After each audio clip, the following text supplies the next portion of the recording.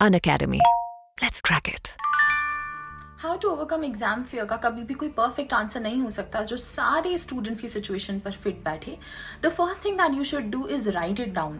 तुम्हें एक्चुअली डर किस चीज से लगता है, try to find out the reason. जब रीजन ढूंढ लोगे तो तुम उस रीजन का सोल्यूशन भी ढूंढ पाओगे और उसको पिन पॉइंट कर पाओगे.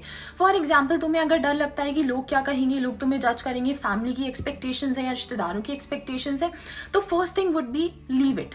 That's not something you should think about before your CLAT examination, even during your CLAT examination.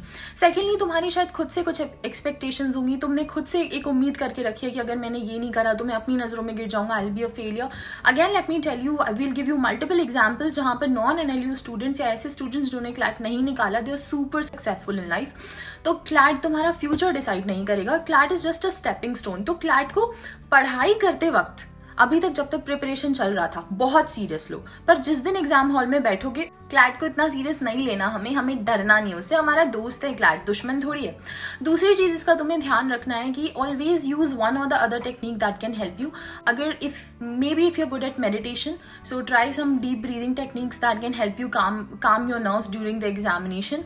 Maybe think about how your life is going to change once you clear CLAT, like what are all the positive and amazing changes जो तुम्हारी life में होंगे जिसके लिए तुम actually ये सारी मेहनत कर रहे हो. The things that motivated you, think about them और उससे मत डरो.